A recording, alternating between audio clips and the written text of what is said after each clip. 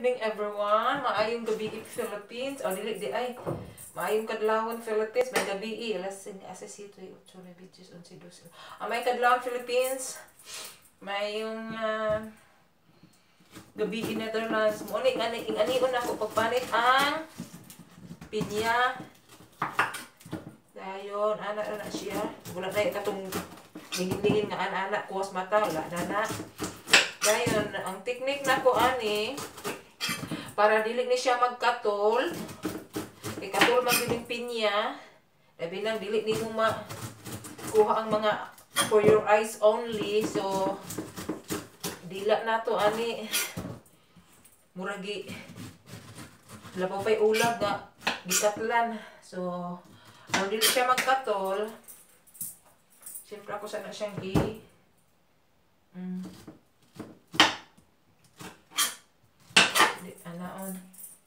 anaon ako siya, dang nako dinhi. Anaon na ako pag-slice.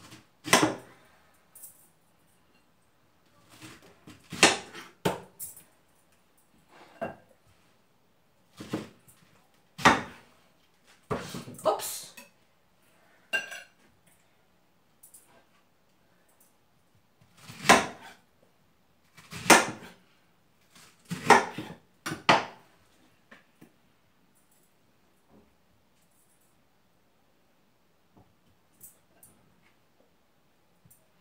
Then ako na siyang ibutang sa oven. Ikigo lang siya nga mga pula-pula para pawala sa katol mo na ihang mo na teknik din. Kung gusto ninyo, butangan ninyo og sprinkle ninyo og asin, lami. Sulay mo, try mo.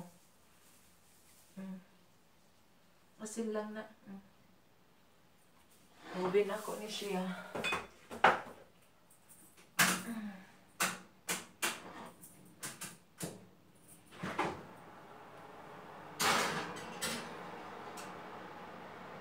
Dayon ang among panihapon karon kanang white fish kabulyaw sa Netherlands. Kung sa English pa ni codfish mo, masiguring codfish. Sponsor ni siya. Ako na siyang ibutang sa oven. Ang akong ibutang ani niya is, papakita ninyo hagi, slice na ako na siya o gagmay. Iging-anin na ako pag slice kada ko. Ang akong ibutang ani niya nga kuan is fresh milk. Fresh milk. Dahil butangan ako na siya og ginsorte kay gipagdalhan ko og mga herbs. Ako ang Mother Teresa Madame Sue. Then ako ni ako ang butangan ako ni siya mga herbs. Unsa man ni siya nga herbs? Coriander man siguro ni. Coriander dan kini mura og bislok. Bislok malnourished maning bislok. Anak siya dayon. Naitanglad sa tangan ako og tanglad kaysa tanglad. Dayon ko ano na siya, salt, pepper, then tangan ako og gamay nga chili powder with lemon. Dayon, pahumot sa iya ha.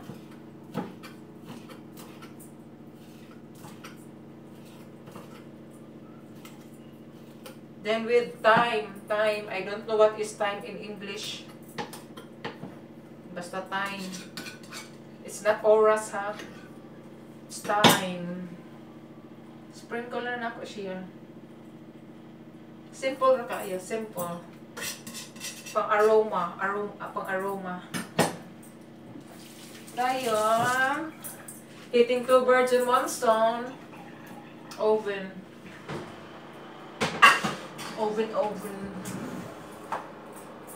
Ako lang ikuan ang pinya. Ako sa ilalong. Kaya importante ang pinya na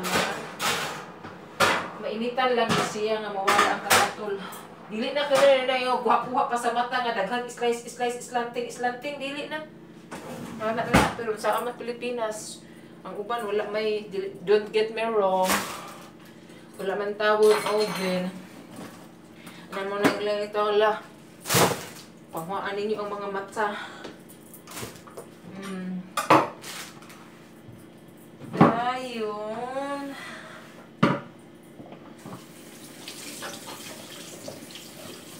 Nga, sortik ay ko karong adlaw. Kulang mi ang taog kuan. Di mo bitang gapin niya ko kay mo nalay amo ang side dish. Gitakan ko og haricots. Haricots.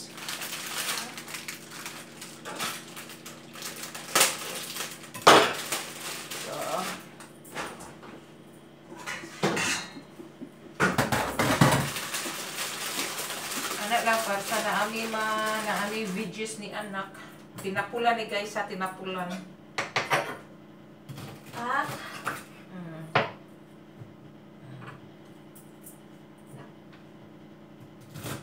Yan, og ang isda hapit na maluto-luto. Simple naman gud akong cooking guys. Ay.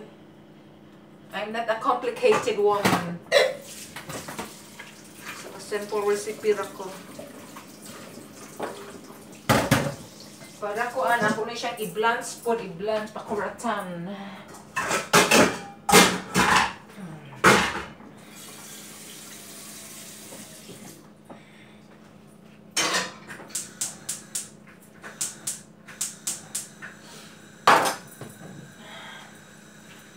Guys, don't forget to subscribe.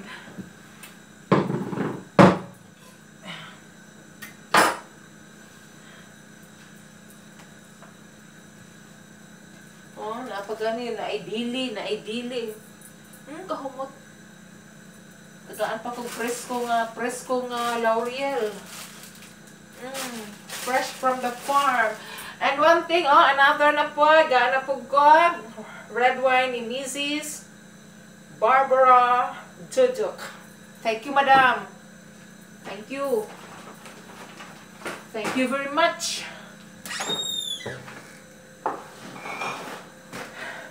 Thank you very much, heartily thank na nanapod og guys, atong New Year nila gipangabrihan dili makaya na mga agoy, la sos, red wine, wow, red wine lisod lagi ning rich and famous ba kay tagsara itang kabaso, duha kabaso, dili na sila ganahan, ay.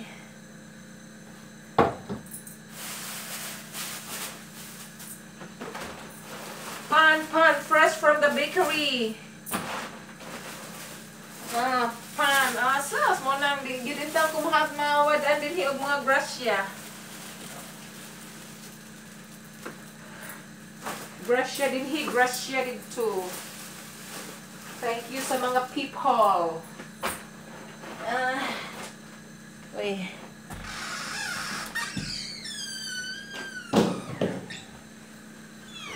Apsiya yi kuika.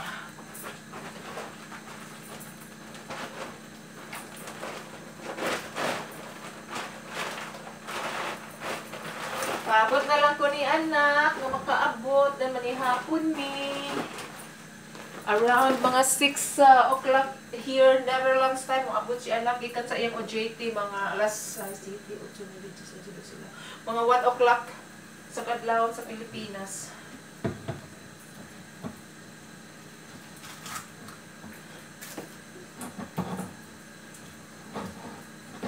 Masaya, maikop na ako si Mrs. Puro na lang ko no mga kinuhaan ang ihatag nila mo nang makonsensya siya iya kung atagan og wine nga wala gi kuha nga dili inabrihan. Happy me.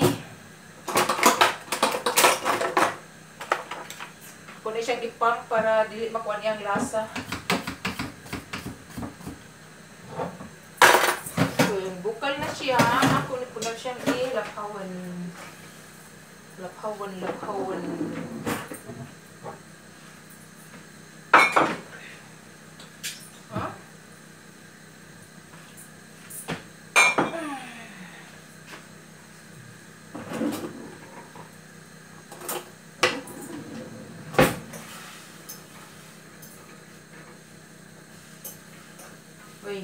I will cook rice. I will cook rice. Kuan lami ko isda kay para ibahog anang sabaw sa fish.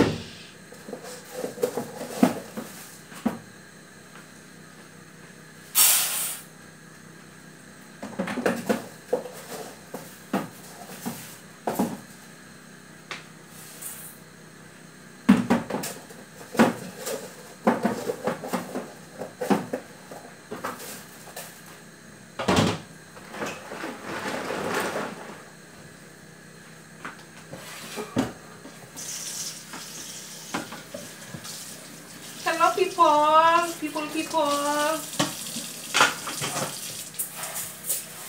Ay. Turn off.